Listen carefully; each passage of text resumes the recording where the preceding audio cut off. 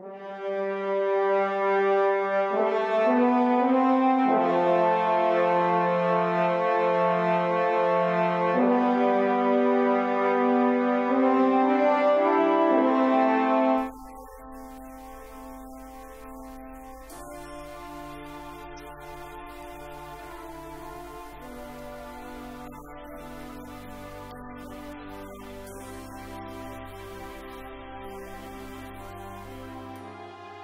care people get here is just amazing, and every single person who works here believe in the premise that every life is important and everyone needs to be cared for.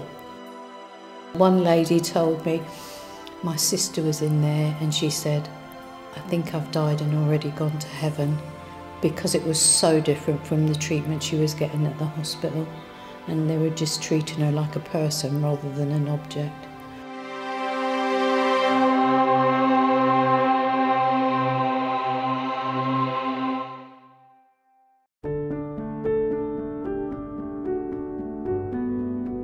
Willen Hospice is one of Milton Keynes' most loved institutions. Its story is an inspiring one and begins over 40 years ago with the dreams of two remarkable people, a local GP, Marjorie Reed, and a district nurse, Dorothy Gell. As a district nurse, Mum started doing some further education. She started doing courses on care of the dying. Mum suddenly started talking about hospice care. Didn't know what that word meant really. It was new in our language, but I remember her passionately saying, if this is going to be a city, then a city needs a hospice. She then heard that Dr. Marjorie Reed, who had a surgery in Winslow, was also interested, and they made contact with each other. And they said, we've got to get a hospice here in Milton Keynes. Between them, they said, we must get a little committee together of people and see what we can do. Marjorie said to me, well, you're a minister, you better chair the first meetings. You better come along and chair it. The dying need to know that in the last hours of their illness, they will not be left alone. And although the health service for Milton Keynes is going to be comprehensive and include a new district general hospital, I don't think that this kind of care can be expected in it. I don't think it will be the right place for the terminally ill, because I've said their needs and the needs of their family are very special and have to be catered for, if they are not to be in their own homes, by a unit specially planned for them and by staff skilled in this sort of care. An area such as Milton Keynes would need a unit of 20 to 25 beds. I don't know whether we shall ever actually achieve one. It's a great dream of mine. I knew Marjorie Reed. You know, I'd met her socially, and of course she was a committed Christian. And when I joined the corporation in 1972, she contacted me, I suppose about 18 months later.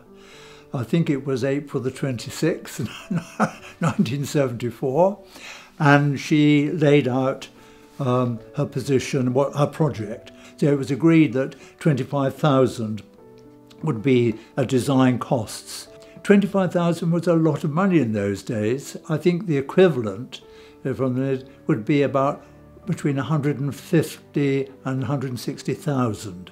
Come January, February of 1978, Mum became very unwell. And from becoming unwell to passing away on the 3rd of May 1978, it was really, really quite quick. After Dorothy died, people started saying to me, come on, you really got to do something about it. And I suppose I really threw myself then into finding grants and raising money and all that sort of thing. We got to a stage where Marjorie and myself said, right, we've really got to start looking for a building. And there was all sorts of buildings we looked at in Milton Keynes, and none of them were suitable. And then we heard that this chap had died in Willen, a farmer, Mr. Rees, and the farmhouse was up for sale. Their house, to say the least, was in a dilapidated state. He was an old boy, he let it go to rack and ruin. All the farm buildings were falling down. I looked at Marjorie, she looked at me, and we said, this is the spot. because we knew that those lakes were coming. And we just looked at that position, couldn't care less about the building, and made inquiries, and it was £56,000. And we got just enough by then to do that. The next big step was to change the village plan.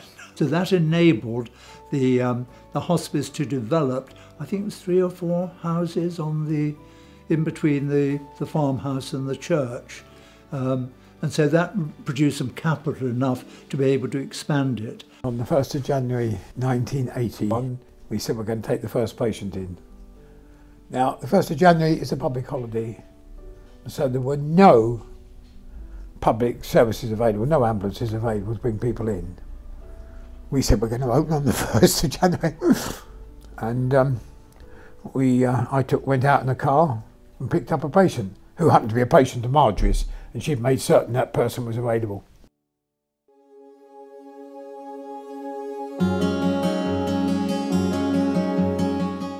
In its infancy, the hospice had very few paid staff, and its successful operation was reliant on the efforts of volunteers and employees going above and beyond, led by the trustees on the Council of Management.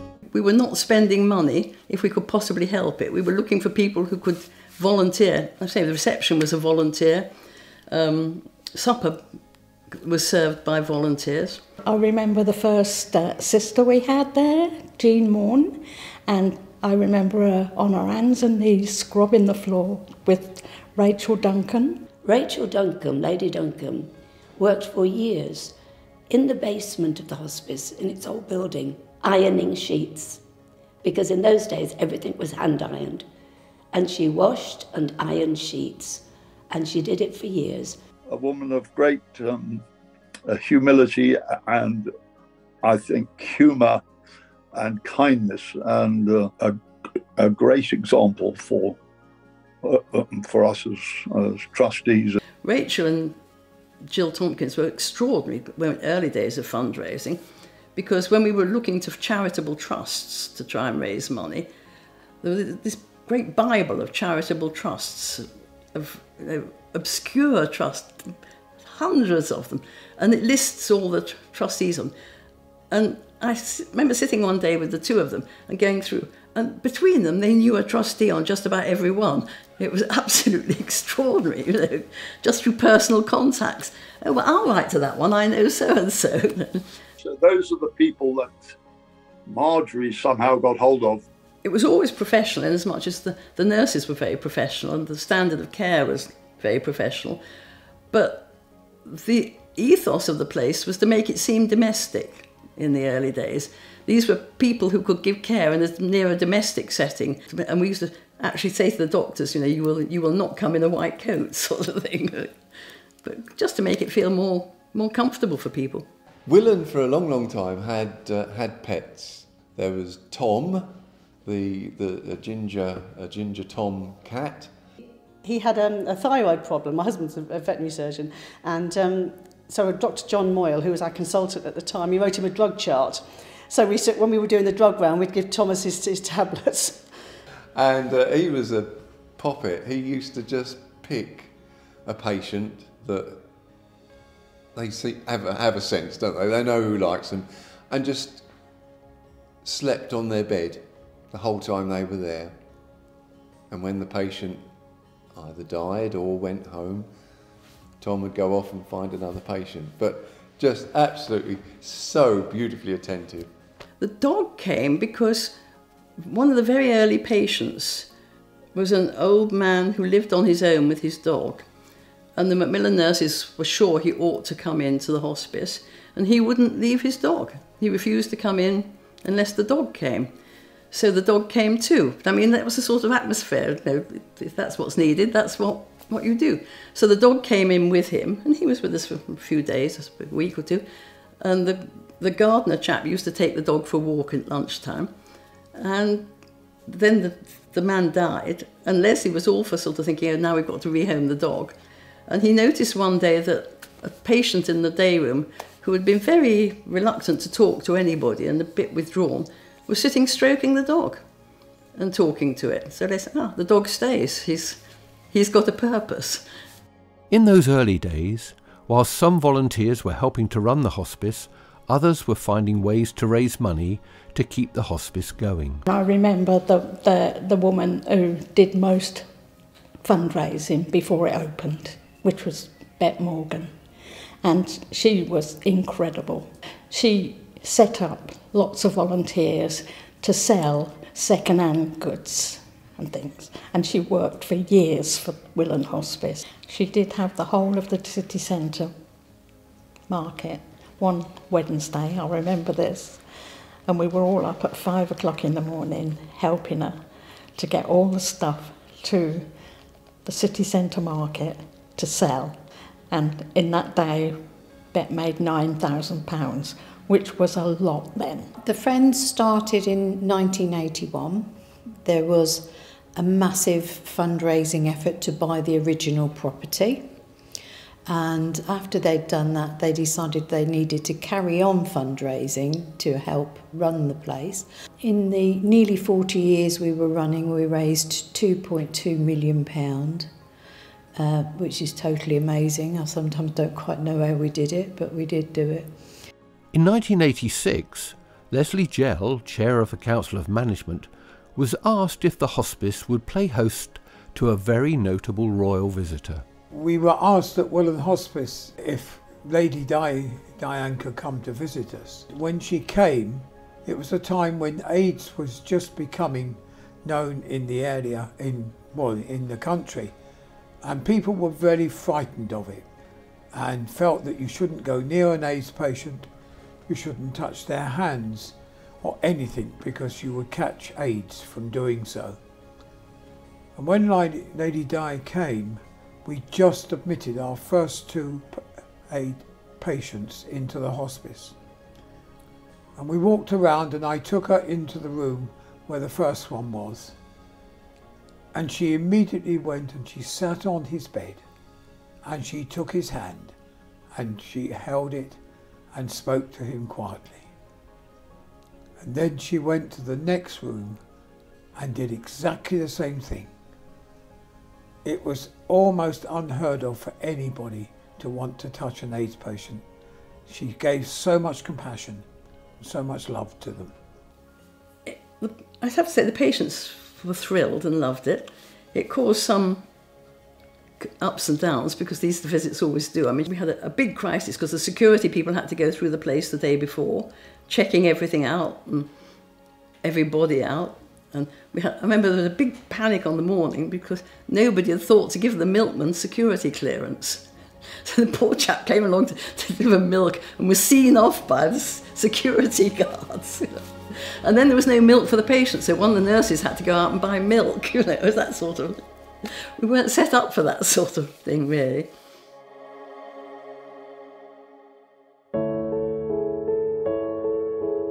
It was a highlight of my life to have started off the technology in this hospice. I was working for a company called Amazon Computers, and the hospice was fairly newly formed, and we saw some information about it.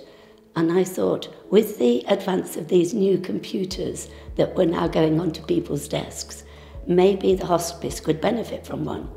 So I knew Les Gell, so I got an appointment here and met the staff here. And the nurses, 4 of them, that's all there were then, were particularly interested in having a computer that they could do their word processing on. And so I had to do a presentation to the Board of Trustees, and they were not keen on having a computer because they thought it would be too modern for their vision of the hospice. And so I went back and told the nurses, and they said, keep trying. Well, I did, and for 6 months I kept going backwards and forwards, and in the end, the thing that made them give in was that I offered to train the staff in how to use the word processor and the computer, and so they agreed. And from that moment on, every single Wednesday afternoon, for the next something like 20 years, I came and helped people here with computers. And then I worked for a company called Pegasus with them, and so I got them to donate the first real program, which was payroll. And the guy then, Ted Lazarus, who was doing the payroll and finance, said that it used to take him almost 3 days to do the pay for the staff. And in my giving the payroll to them, I got that donated for free. It then took him 3 hours. So he was more than pleased.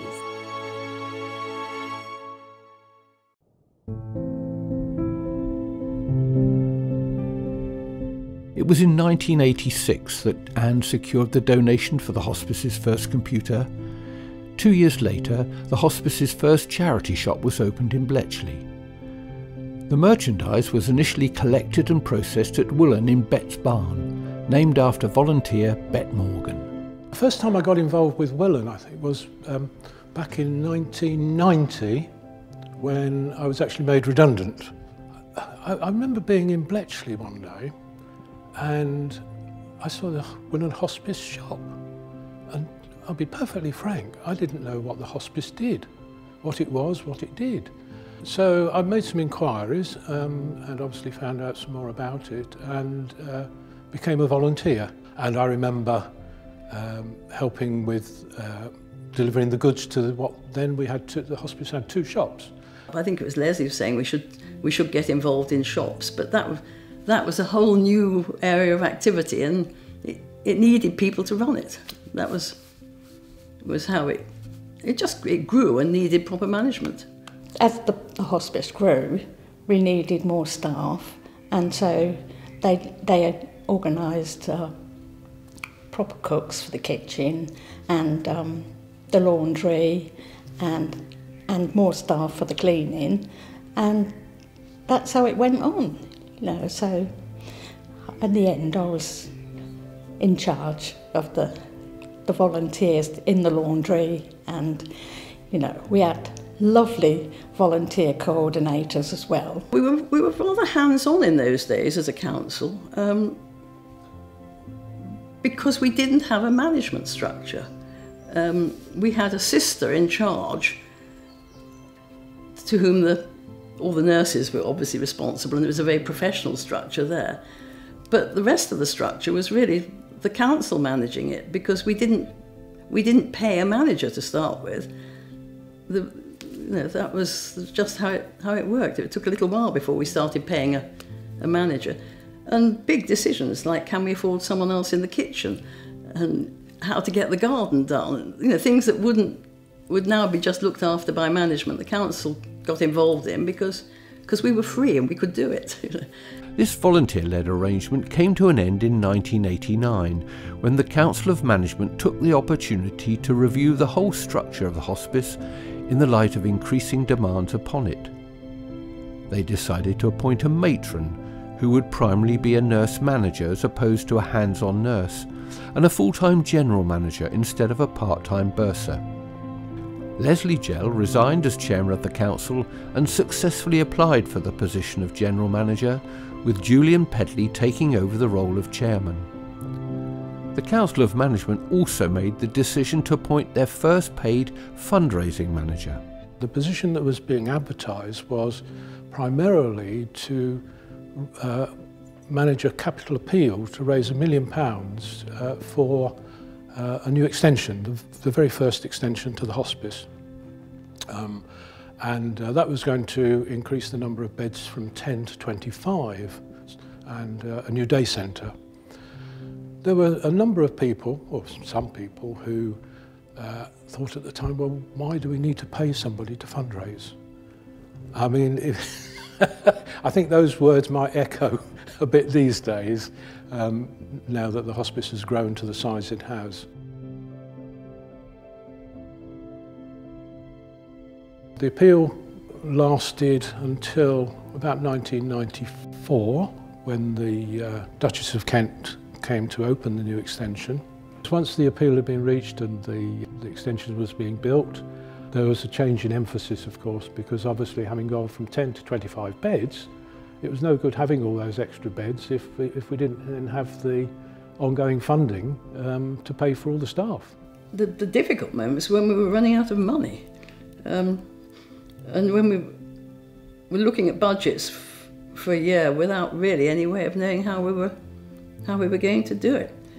And Leslie Gell would just present this and say, no, don't worry, God will provide. And I remember saying to him in the finance committee meeting, Leslie, I'm sure, but I feel an awful lot more comfortable approving this budget if I knew how he was going to do it, you know. One year I do remember, and I regret this bitterly really, there was a big squeeze on resources and our charity giving fell, and we decided we could not employ the numbers of staff that we had, and that we would have to close some beds and, well, fire some nurses. That's what it came to, and retire them all, and make them redundant. We were really worried that we were going to run the hospice into the ground, you know. That was my biggest mistake, I think. Not, you know, managing our way out of it, which would have been, you know, I suppose, going to the community. The community would have, and they did, of course.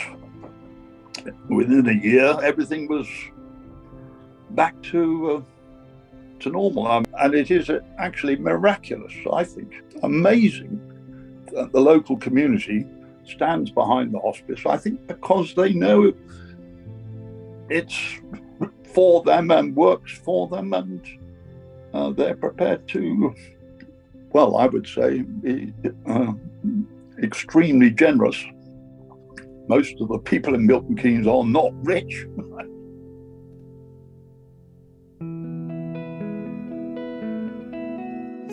In 2014, my wife was 79 at that time. She had an operation for bowel cancer, and they came back and said they couldn't do anything about it. So the doctor then arranged for her to come into the hospice. The room itself was beautiful. It overlooked the lake. The food was excellent. The nursing was lovely. The people were so understanding and kind. I can't imagine it being better. You know, we were very grateful to Willen. I don't think people realise it was all free of charge. We talked about what we could do to thank them. We decided between us that I'd try and do a sponsored walk. A few of my friends, next door neighbours, people like that said they'd join me. From that, I think we did about 3 laps of the Willen Lake. Then in the afternoon I thought, well, I'll see if I can do a bit more, because it was a sort of a test of me, you know, to show to my wife that what she meant to me, because we were married 54 years. And then sadly my wife died. I mentioned it at Rotary. The president at that time, he said, I think we ought to do something about this, see if we can have a go and do something really worthwhile. The hospice itself said, we've got a community bus. They were going to have it refitted or fitted out with more things, so it became more like an ambulance. So I think we then started to call it Hazel's Ambulance. We set out a programme to raise about £34,000. Now that was maybe almost twice as much as we had raised in many years. Hazel's Ambulance was then purchased and it was fitted out. And then we had a presentation here at the hospice, just brilliant. You know, and it gave me a lot of satisfaction. It also is a good reminder, actually, how decent people are, you know, because all this money came from the local community pretty well.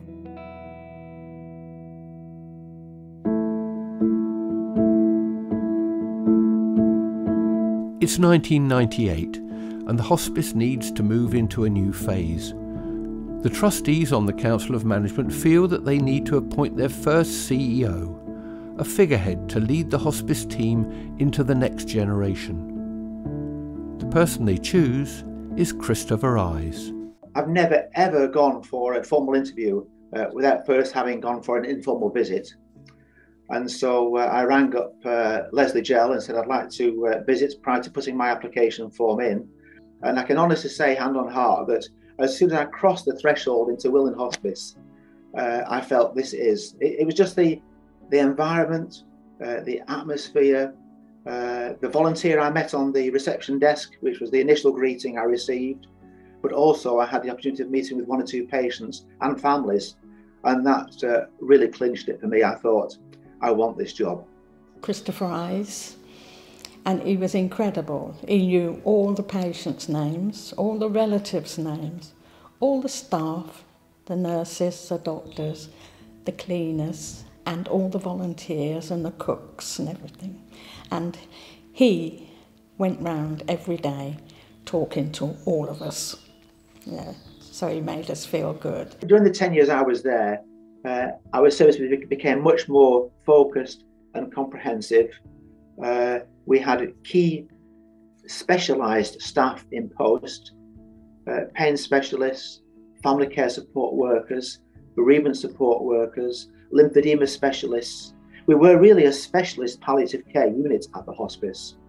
So we'd had that transition from offering a traditional in-bed patient service to a very much community-focused, patients coming in either as a day patient or attending a clinic, and then back home with a real expanded hospice at home team. So the services have developed significantly, and rightly so. The other thing I think that I was very pleased to have been able to do was to appoint a full-time chaplain, Steve Barnes, so that everyone, the emotional and psychological and spiritual aspects of one's life and the bereavement process and so on. I mean, Steve is a man who brings hope and joy. That's just what you need. It's always been quite difficult to explain a chaplain's job, but I suppose I got a reputation just for hanging around, sitting down, drinking tea and eating cake and talking with people. But I got asked all kinds of questions that people, I won't ask the nurse because they're obviously too busy. The doctor's already given them the answer, but in a language they don't understand. So they often ask me questions, what's it going to be like at the end? He always looked like he was very laid back, but he wasn't. He had his finger on the pulse, literally, and he was instrumental in helping in terms of staff support. He knew what was going on. Staff knew that they could go and speak to Steve confidentially, and staff need to know that as well. That's really important. And a real crucial member of the team, the hospice chaplain, very, very important. I must admit that there were very rare occasions where I actually felt low. I just saw, we all at the hospice see such heroism, such courage, minute by minute, that you just think, wow, you're just seeing the absolute best of the human spirit.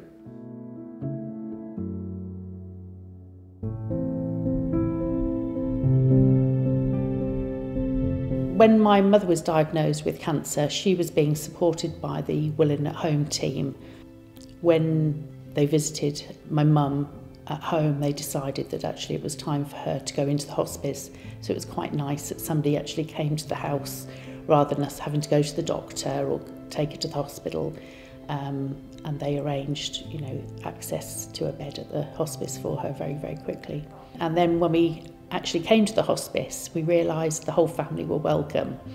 She had a room right next to the family room, so we literally took over that space, as did other families. It was always busy with somebody's family making a cup of tea or just having a bit of time out from sitting with their loved one. Whilst my mum was at the hospice, the staff were very, very caring. They would come into the room very quietly and discreetly and do whatever checks they needed to do, make sure we were all okay, often at 2 a.m. when we were all very, very tired. There was tea, toast, whatever we needed really, and you know, lots of kindness from the staff, for us as well as for our mum. I first became aware of the Tree of Life at Willen after Mum had died, when I was wandering around the garden. To raise funds for the hospice, you're able to purchase a metal leaf inscribed with the name of your loved one. So I arranged to do that for my mum, and that's the place where I like to think of my mum, where we come on Mother's Day, where we come on her birthday, Christmas Day. And it's nice to know that it's raising funds for the hospice, but also giving us somewhere that we can come back and remember Mum, but also remember the lovely care that she received from the hospice.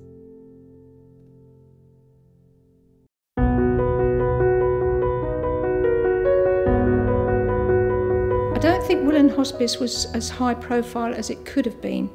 And I think once we started getting out there in the community and really giving out that message of what the hospice did, that's when I think the knowledge started to, and groups started to get in touch with us, and we started meeting other groups as well when we were out in the community, and it just sort of started snowballing. People thought that you just came there to die, that you had to pay a percentage of your pension or whatever if you were admitted there, that you were for elderly people only, that you were for cancer only. All these myths, you know, were around and quite embellished within the community there, imprinted in the community.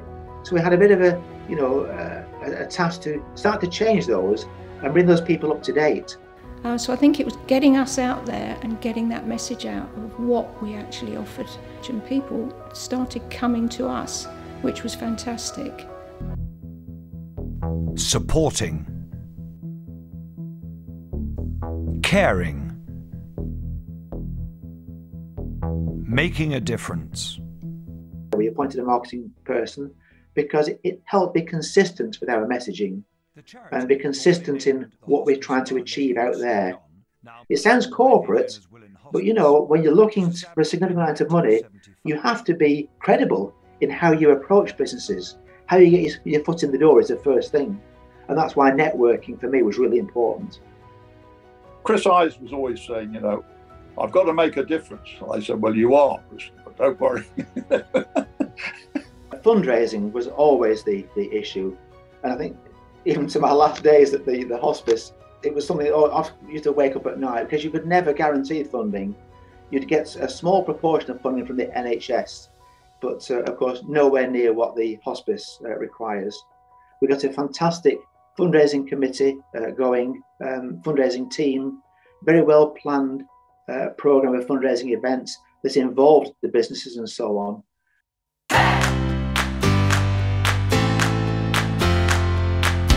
From day one, successful fundraising has been the key to the hospice providing the range and quality of care that it does. Currently, £5.9 million a year needs to be raised, and this is done in a myriad of ways, from shops to a lottery, from legacies to grants from foundations. But most importantly of all, from the efforts and pockets of the people of Milton Keynes. And the watchword for many of these major events is having fun.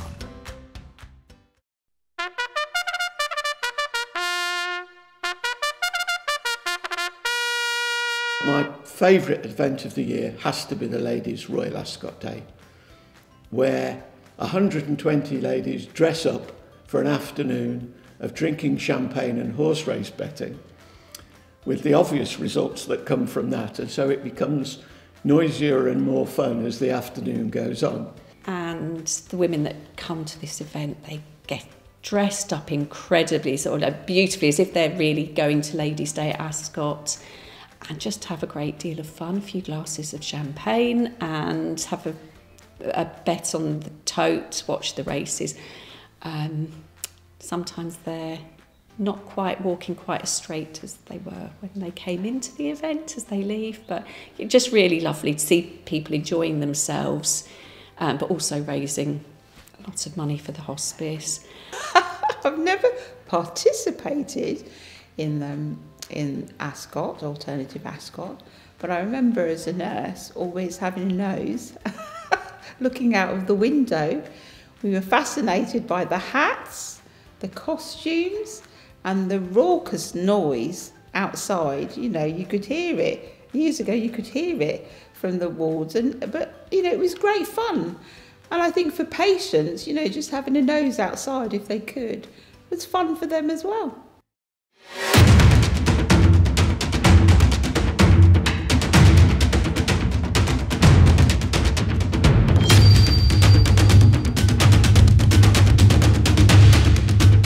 The most memorable fundraising event for me would be the first midnight moo we did.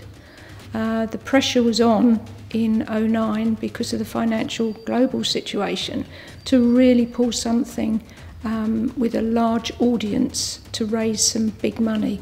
And it was a tough role because I didn't get any extra staff, but everyone mucked in. Staff, volunteers, trustees, managed to pull it off. I do remember being in the fundraising office at the time when two of my colleagues came back from a meeting and said that they'd had this, or it had been discussed, we were going to have this event and we're going to call it the Midnight Moo. And it was for women only, and I sort of thought, oh, I don't know if that will work. I don't know, how wrong was I?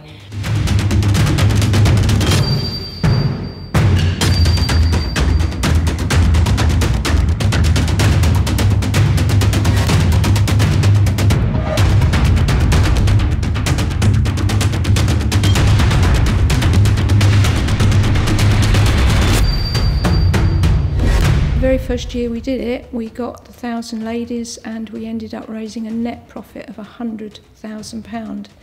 And the second year, after being allowed to employ somebody to run that event full time, we netted 225,000. So for me, apart from all the community events, which were amazing and being involved with all of them, I think for me, the most memorable fundraising had to be that legacy we left behind for that event. It was amazing. I had a wonderful memory of the Midnight Moo because I was always in charge here at the hospice of all the runners, the racers. And they all had to check in at various checkpoints. And it was my job to make sure they got back home safely. And this one time there was a young girl and I lost track of her, couldn't find her. And I was really worried because going through Milton Keynes city centre at night is not a very good thing for them. And so I was trying everywhere to find her.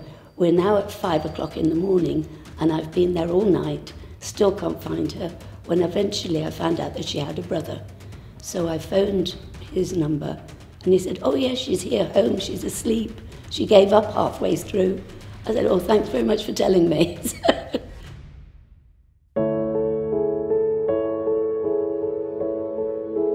I wanted to find out how much it cost for the hospice to look after my mum, and then we made a decision that, right, we're going to fundraise and that's how much we're going to raise so that we can pay the hospice back.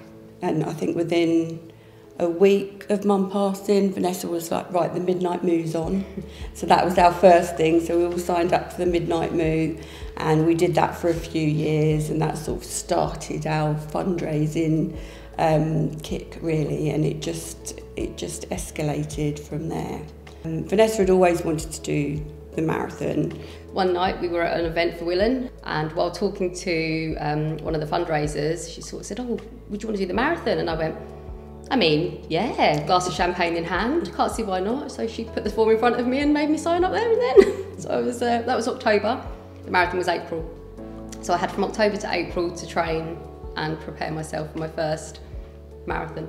So I've done 2013, 2014, 2020, 2021 so far for the hospice, with multiple different events in between as well. For a few years we did a golf tournament. We've done a pub games day where we had a pool and darts competition, and again we always throw in a raffle and an auction when we do these things. And people know when they come to our events that they leave with empty pockets, and they're happy to do that. Yeah. I love it. It was really funny. I was exhausted after our quiz night and I couldn't wait to get into bed. I think I passed out for about 3 hours and then woke up about 3 a.m. thinking, oh, what can we do next? We do set targets on ourselves, and the 3,500 is something that sticks in our mind because it was a figure Michelle was told back in 2012 that it... So it's 3. So 3,000. Yeah. But we'd like to over it would cost for that care. So yeah, it's 3,000 is always our kind of rough goal. So we want to do a lot more than that and always get more and achieve more because they need it so much. You know, they are funded mostly by fundraising. They don't get all this money landing in their lap. So if it isn't for people like us and our kind families and friends, then families after us aren't going to have the hospice there. The feeling we get from everything we do for the hospice is, it's a good warm feeling inside, I think, is a good way to describe it. We can sit back and know that we're helping keep on a legacy that's helped so many people. And we can sit down at night and go, oh, we raised £1,000 today, or we raised £50 a day. Every time we do something, it makes us feel really good. And it keeps me positive in times when maybe I don't want to be positive or I want to cry. I'm not going to cry now. Yeah, good. But it means a lot to us. Yeah.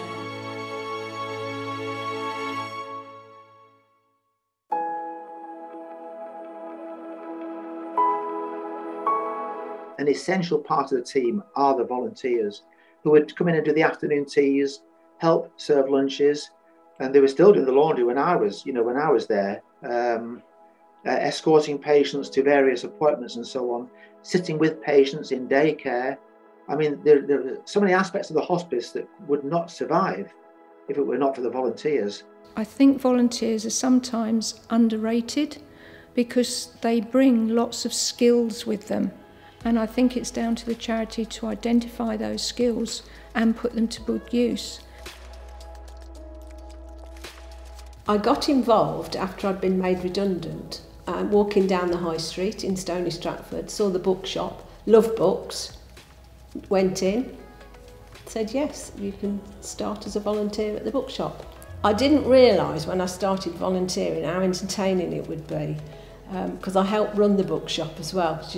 We're volunteer led, so we're part of a four-man team running that. All of the volunteers who work in the bookshop have made it a real success. And somebody said to Rita fairly recently, this is better than a real bookshop. Because it is a real bookshop, but I understand what he means. One of the best events that we have at the shop, and it's the Classic Car, Vintage Car Day and Classic Car Day. It's run twice a year in Stony Stratford. And we open the shop up. Dave's the main seller of the books because he knows cars much more than the ladies that are there. Now, of course, we don't actually sell books at the car day. People give us a donation to the hospice and I give them a book as a thank you. So, and in that way, people are very much more generous because instead of giving us £2 for a book, they will quite often pass over paper money instead. And then I give them the book as a thank you. And we've raised a lot of money in the course of a day for each car day. The hospice couldn't cope without the volunteers that do all the work here. And they do that work for free and tirelessly. In all manner of ways, in every department, there's a volunteer. In every fundraising event, there is a volunteer. And you can't buy that, money can't buy that dedication. And that dedication comes from everyone's love of what this hospice does for all the patients and for the ethos of what cancer does to people. So it's a tribute, really, a tribute by Milton Keynes for Willen Hospice, and that's what it's all about, and that's what's kept me here.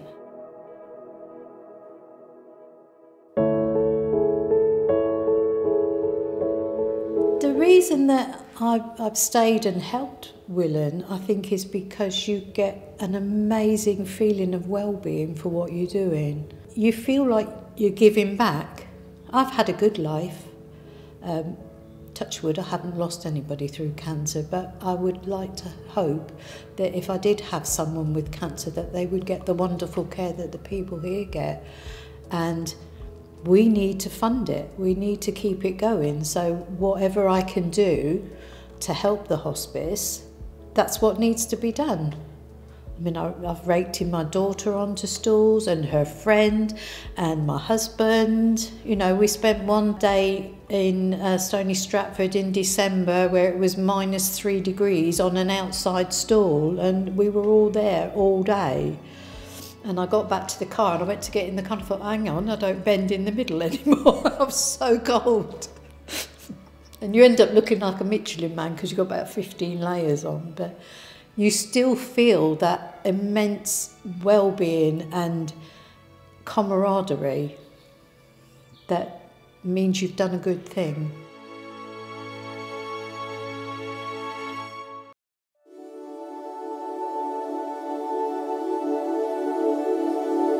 Palliative care comes from the Greek word to pallios, I think it is, and it means to cloak or to cover.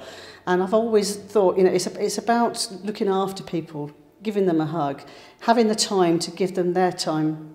I think personally for me, it's all about being able to give your time. And obviously on a busy ward, as I've worked on, I'm sure you've worked on, you haven't got that time. You might be on with another agency nurse looking after 28 patients, and it's very generalised, whereas here, it's specialised care, and you can really give your time. It doesn't matter if you need to spend half an hour talking to somebody. If that's what they need and you're able to give that time, then to them that can make such a difference. I think when I first came here, it's a totally different way of working. It was like, oh, should we go and wash a few people? No, and if they want it, and you think, oh, we're not going to get up there and wash everybody, you know. No, they'll ask if they want to wash. You know, they haven't got to be washed by 9 o'clock. Like in a hospital, you're like, come on, next, wash. But no, it's just so what they want. It's what they want rather than what we want. So you have to sort of change how you work, but it is much more, you know, tranquil and calm. Yeah.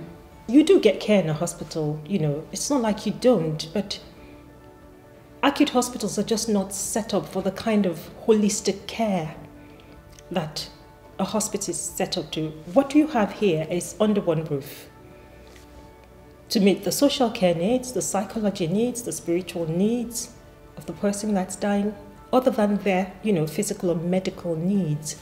So it's kind of like a one-stop shop, and that I think makes the difference. It's the environment as well, you know. Hospital is beds, really, whereas you can have a lovely room to themselves. Family can come. And with dying, it's not just the patient, it's family members, it's close friends as well.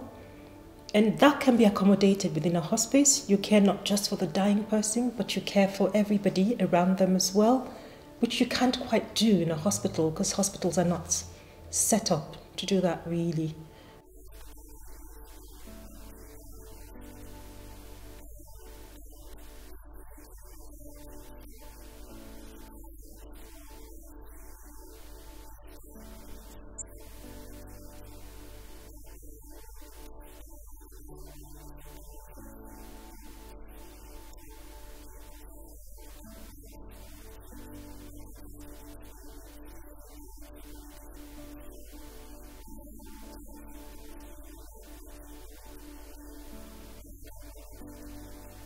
Whilst I might not directly work with families and their relatives, we have teams who are here to support them and work with them and listen to their fears and anxieties and support them as best we can. They mustn't be forgotten. And it's not just about the care we provide on the inpatient units, it's that our fantastic Willen home nurses go into people's homes and allow them to die at home if that's what they choose to do. You know, and support them in that way and support their families and their friends. It's a real privilege, actually, going into someone's home to look after that loved one. And I think, again, that's what makes us feel so proud as well. You know, a family who don't know you are letting you into their home so that we're able to do what we can do.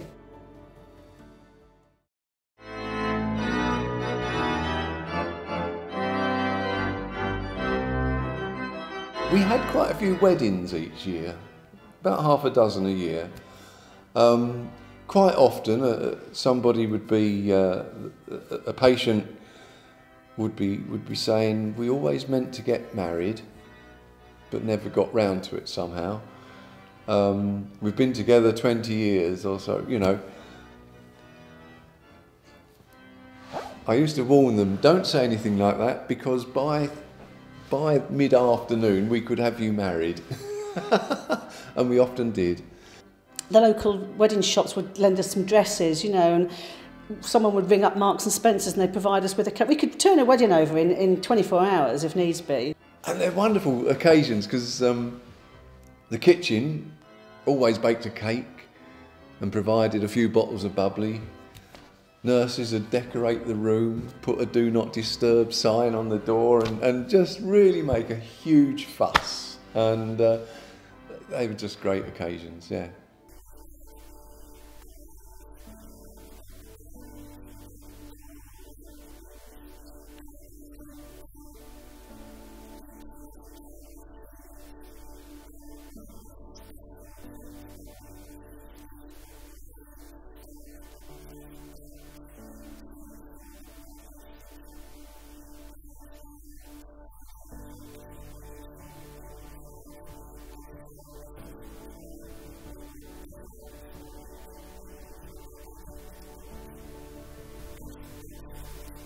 Willen is a very special place. I think when you think about, you know, over the years, nurses have stayed, staff have stayed at Willen a long time.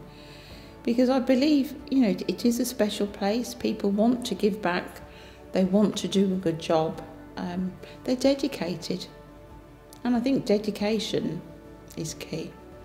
You know, and I think nowadays, if you didn't love a place that you work, yes, people do go. But there's still a lot of people here who've been at Willen for some years. I'm one of them. My husband said to me when I came back to work, he said, well, just do it for a couple of years just to get a head above water, and here I am 32 years later. I think it's a place. I always call it California, Hotel California moment. You can check out any time you like, but you can never leave, and that's the hospice. So many people have left and come back. I mean, I absolutely love coming to work. You know, there's not a minute, a morning I don't wake up and think, I've got to go to work today. I absolutely hand on heart love what I do. Me too. I love to say I work at Willen. Really love to say I work at Willen. I feel proud.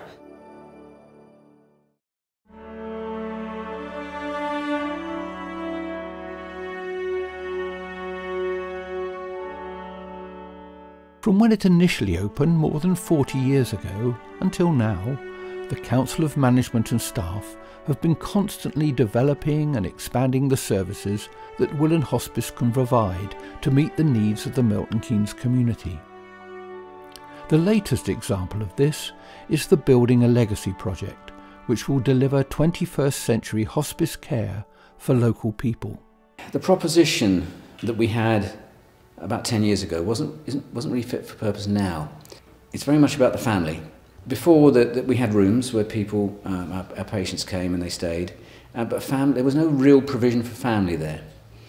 And a lot more of what the offering will be is about the family having a place to go when their loved ones are here.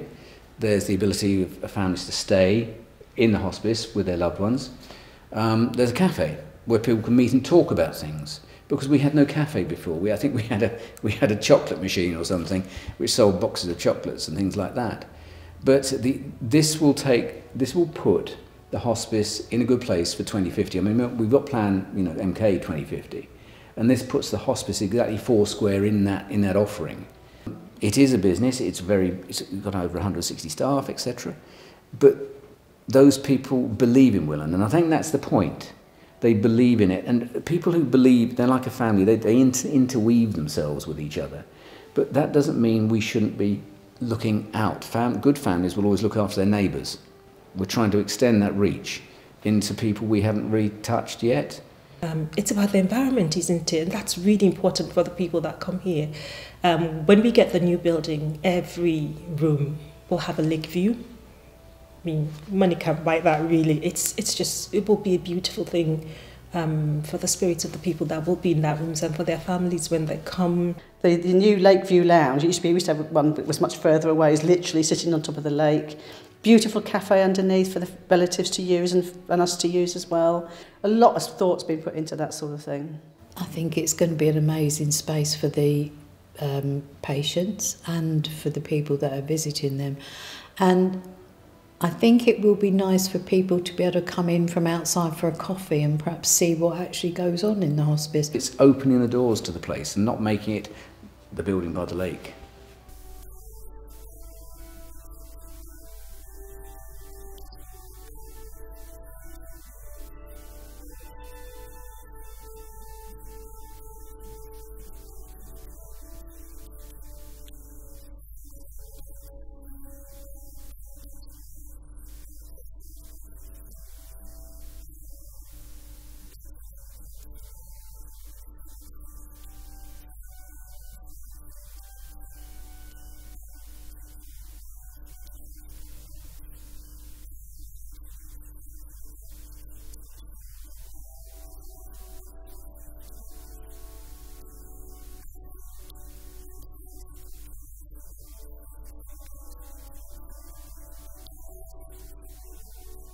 We don't want the hospice just to be seen as as it is a white middle class, if I can put it that way.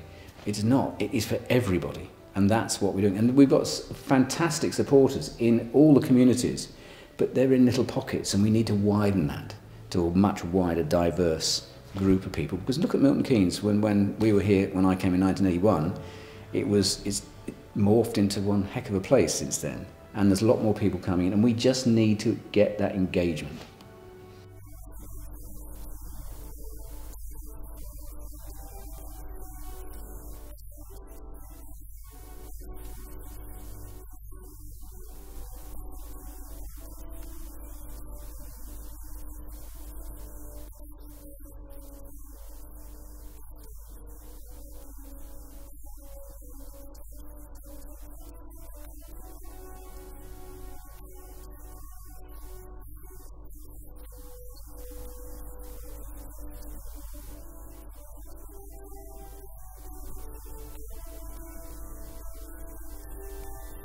I would also like to see us as a centre of excellence in the region and possibly in the UK, to extend the training, the knowledge about palliative care generally. Really getting the community more of an understanding of what we do and getting into the education piece. So whether it's technical education or educating the local community in a wider sense, that would be it for me. I think we've done all right.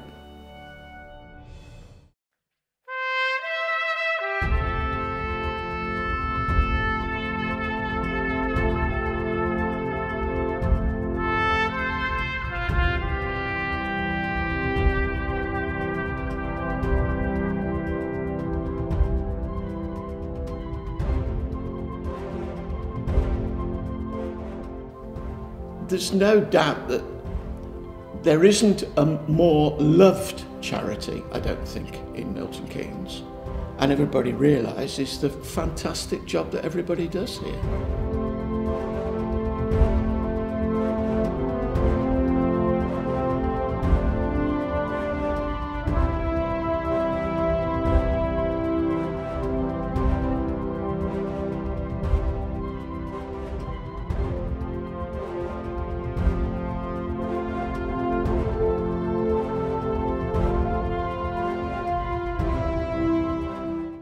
The care and love of everyone, whether it be Dawn, who's the fundraising, one of the fundraising managers, or the hospice nurses, everybody loves it.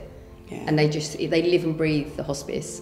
It's not just a job, it's not just a charity, it is the community in Milton Keynes. Yeah. And I think that's why we all love it.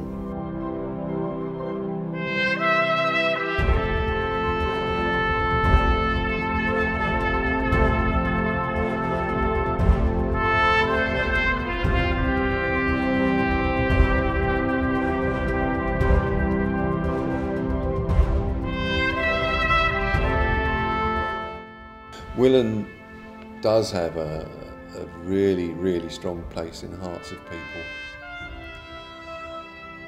I think it's because it's at this most emotional time of life. The fear around death, the worries about what's going to happen, and kind of the hospice, Willen Hospice, just kind of puts their arms around you That's it. It's okay. It's all right. We'll look after you.